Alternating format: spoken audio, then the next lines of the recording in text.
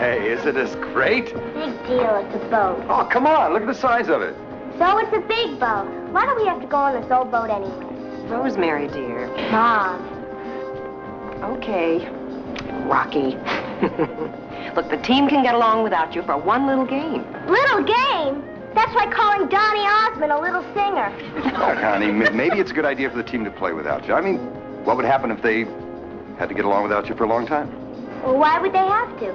I'm going to play baseball for the rest of my life. Oh. Move it or lose it! Whoa. I'm sorry, you okay? Yeah, I'm fine, but you're going to kill yourself if you don't get a little front-side control. I'm sorry. Are you being a pain in the neck? Oh, don't worry, he's just fine. Can you do a wheelie? Cinch?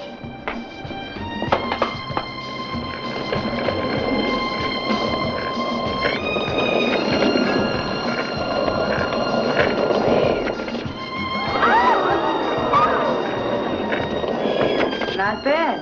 Thanks. Hey! Well, those two are really hitting it off. Normie's 13. How old is your son? Our son is a daughter. I can do wheelies on a bike. I can do them on motorcycles. You've driven a motorcycle? Millions of times. Well, I've driven my dad's car. Well, I've driven a pickup. Well, I've driven a cement mixer. You have not. Well, I could if I wanted to.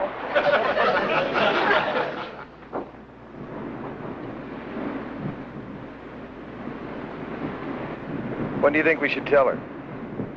Oh, I don't know. Certainly not now. She's having too much fun. You really think she'll react that badly to the idea of moving? She's never been out of Denver, Rod. Oh, I think there'll be a tear or two. I'm going to cry a few myself. I mean, it's not easy leaving everyone you know. But then kids make friends so easily.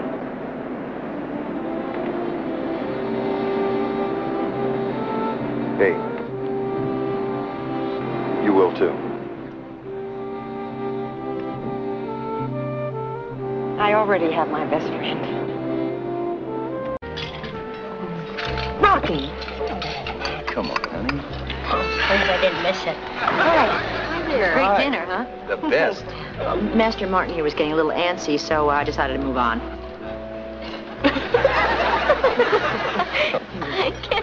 Can I be excused, Mom? Can we go and hang out? Sure. Just be kind to your fellow passengers, please. She means don't bug anybody. You know what I mean? Come on. Sit down. Oh, thanks. Oh, Rocky's wearing her formal jeans for this occasion. At our house, dressed is a dirty word. Oh, at our place, tie is the forbidden word. Don't worry, she'll be wearing dresses soon enough. If I remember correctly, it happens at the same time you get interested in boys.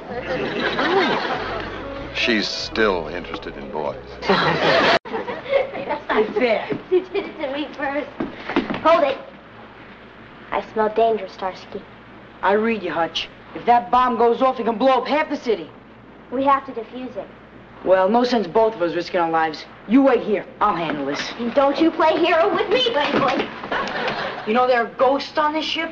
Ghosts of dead sailors eaten by sharks. Cut it out.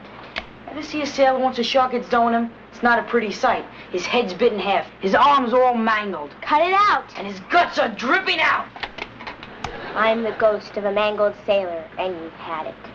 I'm gonna take you and throw you to the sharks. And they're gonna mangle you. And they're gonna bite your head off. Yeah! They're gonna bite off your head and mangle your arms. I don't know how the Fonz can do it. Do what? You know, kissing. The Fonz does it? Well, he's always talking about it. He must have done it. You ever? Are you weird? If the Fonz does it, maybe it's worth, checking out. You mean us? You're bananas. If it's awful, we can stop. And if not, what's the matter? You chicken? No way. Okay. Do you want to start? What's wrong with you starting? Oh, brother. Okay, we'll do it together. Count to 3. 1, 2, 2.5, 2 3/4. 3!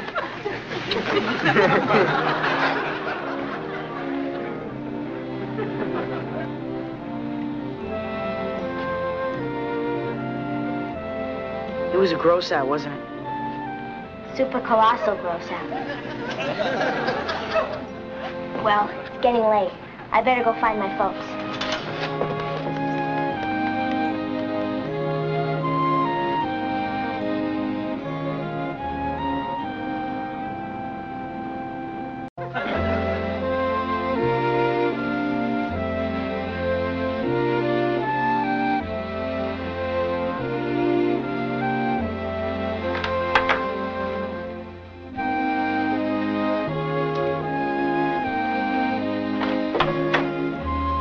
Coming up on time? In a while, Mom. Okay. Mom, Mm-hmm. am I weird looking? No way. And you're a heck of a lot prettier than any pitcher in the majors.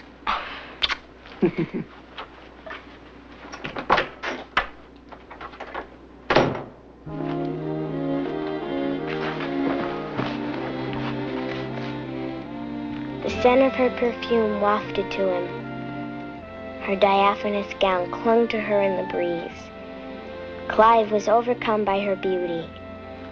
He pulled her close and kissed her, and kissed her, and kissed her. Hey, Mom, you want to see a terrific card trick? You won't even see me put the aces up my sleeves. I hope not. You don't have a shirt on. Where's Rocky? I don't know. I haven't seen her all day. Arlene.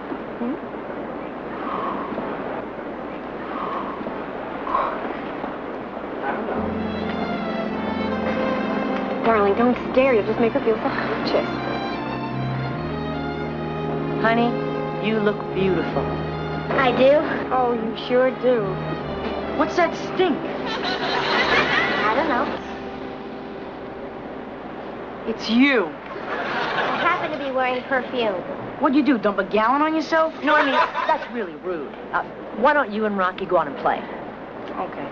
Want to go swimming? Probably stink up the whole pool. I better not. I might get my hair wet. So what? Well, it took a long time to get it this way. Swimming is not going to hurt that hair. Normie. Okay. You don't want to swim. You want to go skateboarding? Not in this dress. It's too diaphanous. Well, how about a race? I'll beat you to the bow. Not in these shoes. That's right. Well, take the dumb shoes off. They go with the dress. Rocky, what happened to you? Used to be fun. Now you're a drag. A great big smelly drag. All right, Normie, I want you to apologize right this minute.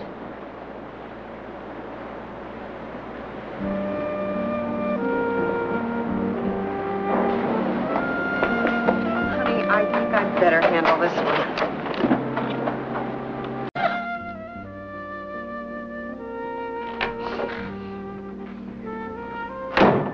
Oh, Rocky. You poor kid. Being a girl is such a pain. Normie didn't mean to say those things. He just expected his old buddy. Not a glamorous young woman. I'm not glamorous. I look like a freak. Boy, I can't win. If I do the things I like to do, everybody yells at me to dress like a girl. And when I dress like a girl, I'm an object of ridicule. Oh.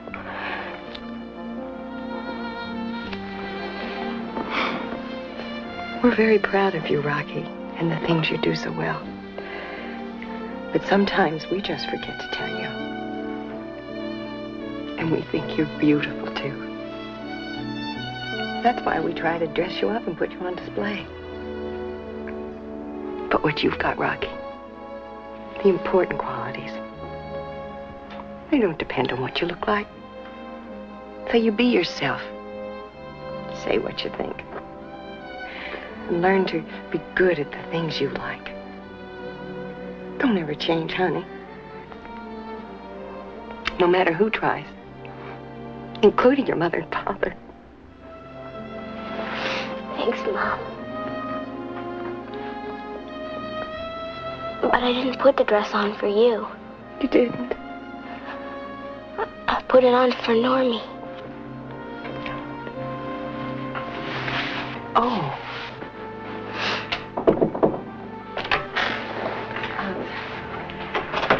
Honey, there's a young man outside to see you.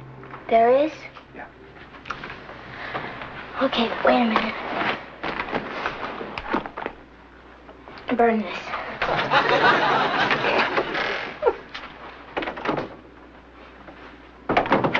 Rock. Hi.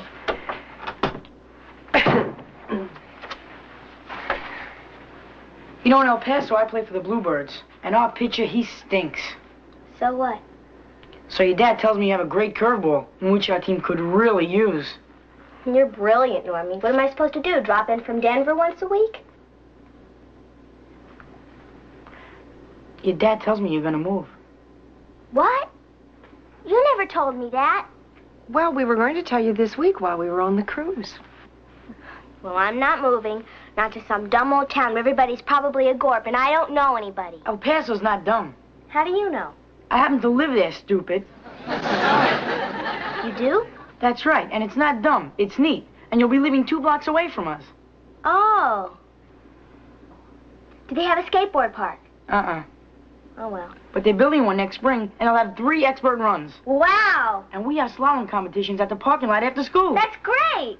School's all right, but you gotta be careful for Mr. Snellgrove. If you don't do your homework, he makes a jerk out of you in front of the whole school.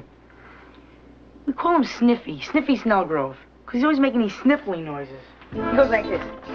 Class.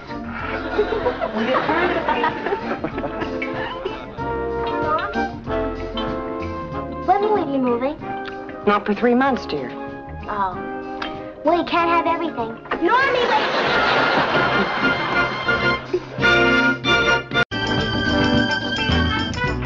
Well, I guess we better round up the munchkins or we'll never make that plane. Right. I'll write you every day. I'll write twice a day. Don't go crazy. Listen, at school we have this dance. You wanna go? Sure, I guess. They make you wear a dress. Yeah? Wear that, diaphanous one, okay? Okay. Normie, it's time to go, okay? Goodbye, honey. Bye-bye. Well, bye. Bye. Keeps getting less and less yucky. I know. Shall we go home, Rocky? I guess so.